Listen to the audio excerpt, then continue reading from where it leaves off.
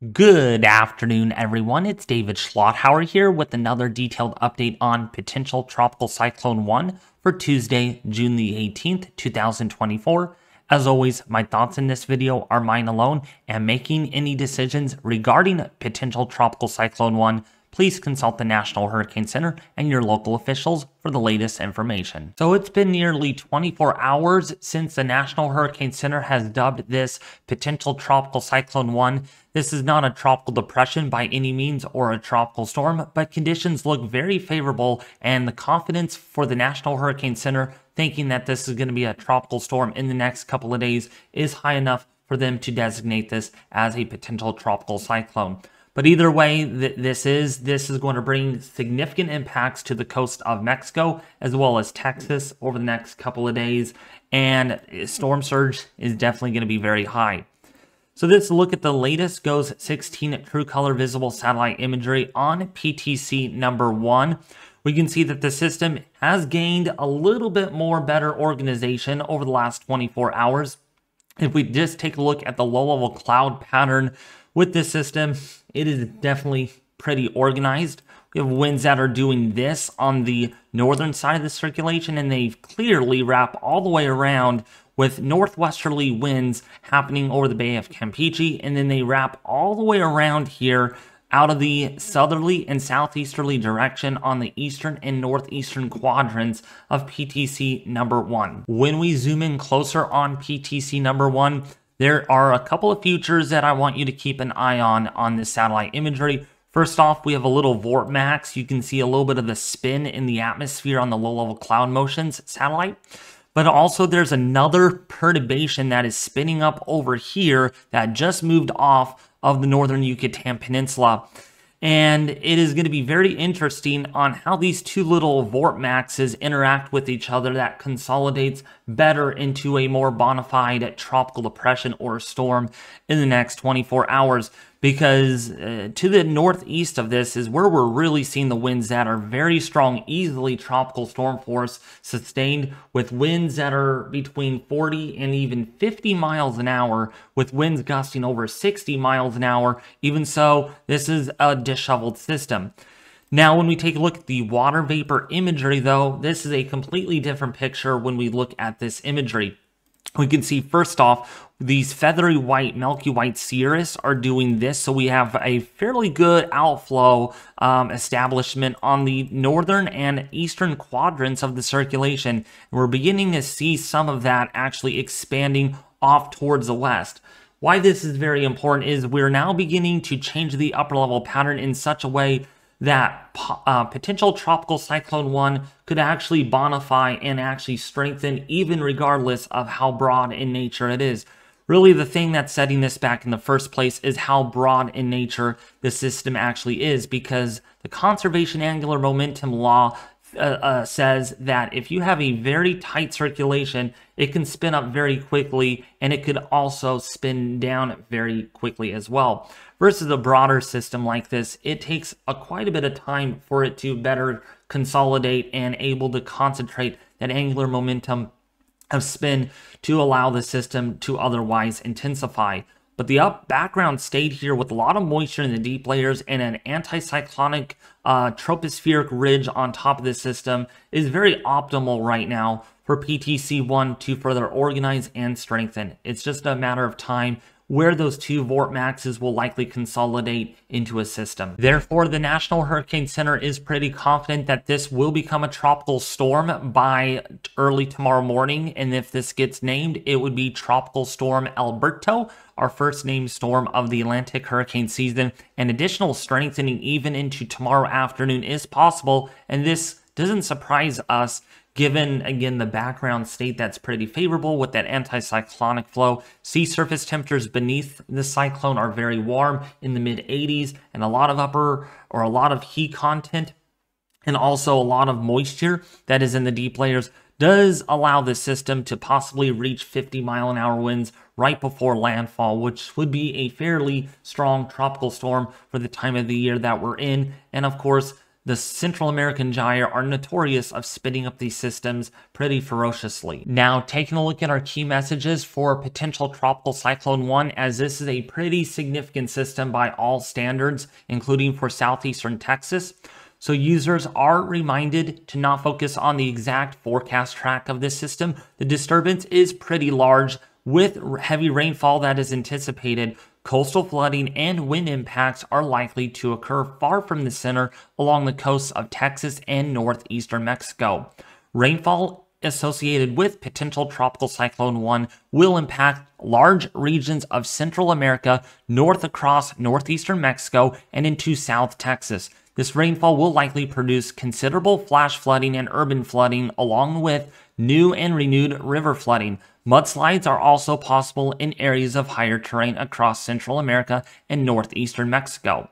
Moderate coastal flooding is likely along much of the Texas coast beginning today and continuing through midweek. Tropical storm conditions are expected to begin tonight or Wednesday along portions of Texas coast south of the Port O'Connor and along portions of the coast of northeastern Mexico within the tropical storm warning area. Now, the earliest reasonable arrival time of tropical storm force winds are as follow. So, of course, for southern Texas, there is a 5 to 10% chance of tropical storm force winds arriving as early as Wednesday early morning. So that's why you need to make sure you are prepared for heavy rainfall, flooding, storm surge, that sort of thing, because this tropical storm or potential tropical cyclone is fairly large and it is not small at all. In fact, it covers, or the circulation covers, pretty much half of the Gulf of Mexico right now. Looking at our peak storm surge forecast, so as follows: mouth of the Rio Grande portion of the coast of Texas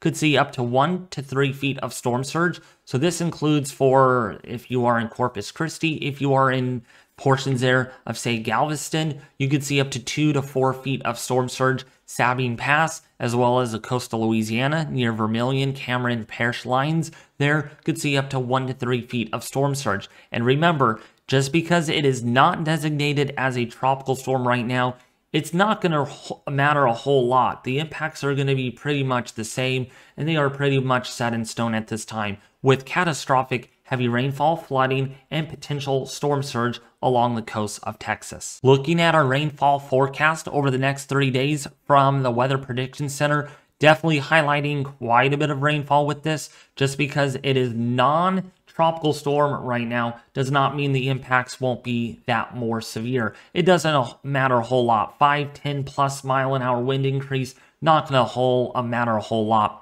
Houston, Texas could see 2 to 4 inches of rainfall. Corpus Christi across Houston, Texas, or southern Houston, that is, could see 4 to 6 inches, perhaps even 8 inches or more in some of these areas. Some of the higher elevations here of the Rio Grande mountain range could see as much as 8 to perhaps almost 12 inches of rainfall with this system.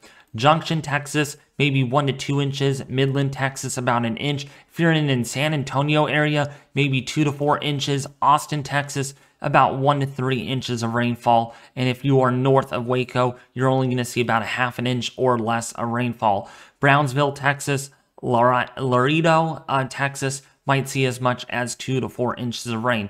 Remember, tropical-like conditions are expected. Strong winds that could blow down trees, could lead to property damage, blown off roofs, as well as coastal flooding and coastal impacts, including large breaking waves, are expected with PTC 1, regardless of how intense it actually is. Now, looking at potential Tropical Cyclone One with its track forecast uncertainty here from the National Hurricane Center. First of all, there is a tropical storm warning out now for southern Texas into the northeastern coast of Mexico. So please take this very seriously, folks. A tropical storm warning means tropical-like conditions are expected, including very heavy rainfall, mudslides, coastal flooding, freshwater flooding, that sort of thing, including potential tornadoes and water spouts along the coast here of Mexico and Texas. This needs to be taken very seriously, even so this is not the strongest tropical storm or hurricane that we've seen this season yet, since we're still early in the Atlantic hurricane season. Please listen to the National Hurricane Center. They know what they're talking about, and I could only relay that information based on what they're seeing. And right now, the cone of uncertainty is still fairly wide this far out. This could still impact portions of northern Texas, or not northern Texas, northern Mexico, or northeastern Mexico, that is, or it'd be as far south here as more like central Mexico coast, including some of the 4 bays here.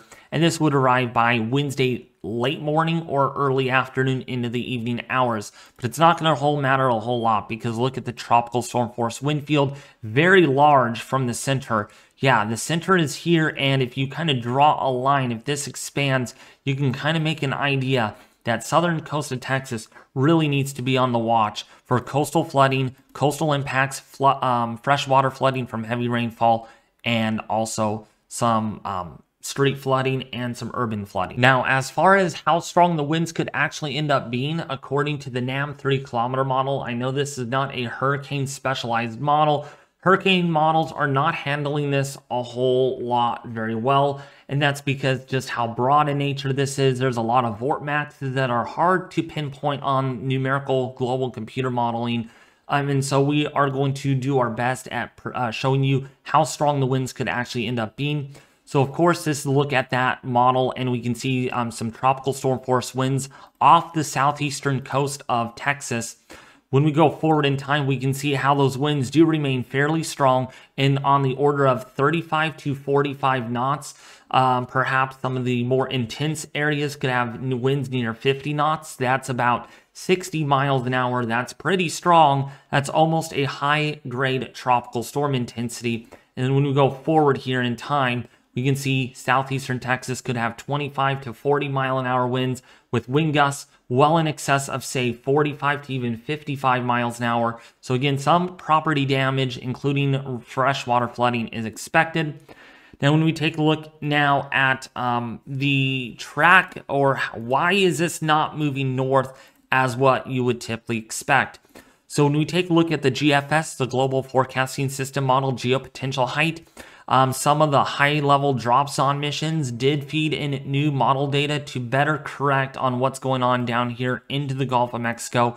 So first of all, we have this big ridge of high pressure over the northeastern U.S. This is what we call the eastern seaboard block. In meteorological terms, we got the ridge here.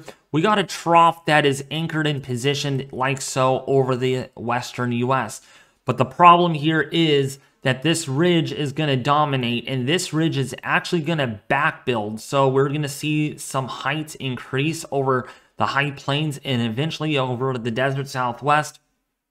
And you can see why that is, because we have another trough over here, and then we have another trough axis like this. And of course, you can see, so the competing factor is here, we have more easterly dominant winds on the southern side of the upper level subtropical ridge that is over the northeastern U.S. And that allows the ridge to actually back build instead of forward building and propagate eastward. So we can see that here on the model, how this ridge does nose westward. You can see the leading edge of that where this trough over California is. So that's why this system is not going to bend northward, and instead it's going to actually bend, or it's going to continue to move towards the west-northwest at about 5 to 10 miles an hour. But once that ridge gets going, it will really start to be on the move. Now, remember how I talked about how favorable and conducive the environment over PTC 1 actually is? That's because it actually is. So when we kind of look at where our system is, it is right underneath these very light shear vector amounts, right around 5 to 10 knots or so, and that's very conducive. Now, yes, there is a lot of shear here, and there's a lot of shear over here, but this is more outflow dominant, because when you think about it, our winds are doing this kind of going inward. So that kind of, and again, shear is direction change with height. In this case, it's speed change with height.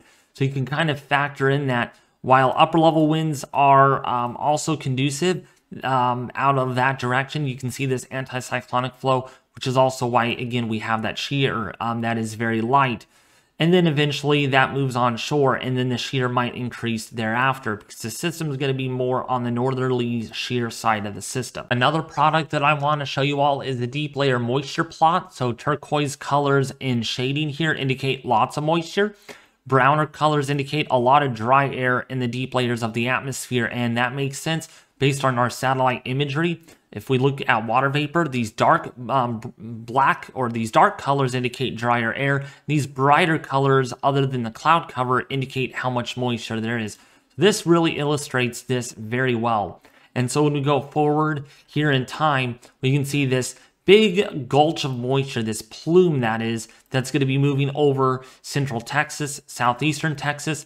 And that is exactly why there's going to be a lot of heavy rainfall and a lot of flooding in this area, because there's enough lift in the atmosphere to actually allow this to fall. And this is going to be moving through at a fairly slow rate, and that's going to really allow rain amounts to accumulate. And again, some areas could see 8 to perhaps 9 inches of rain in some of these areas. And Houston got really plagiarized by that mini derecho, that mini hurricane type storm from a thunderstorm complex nearly over a month ago. And this area has seen quite a bit of the moisture lately, and more moisture to come is going to lead to more concerns. But anyways, that summarizes for potential Tropical Cyclone One. As always, please be safe, folks. I can only do my job at providing as detailed weather information as I can possible. Because of how significant this situation actually is, I will be providing a live stream tomorrow, perhaps on this system, as long as it remains a serious threat. So for any of those that live in southeastern Texas, please consider subscribing if you haven't already. Hit the like button and share this video with your family and friends on social media. As always, please take care. Please be weather safe. Be prepared. Don't be scared. And I'll be back with you more tomorrow with another detailed update on this tropical disturbance.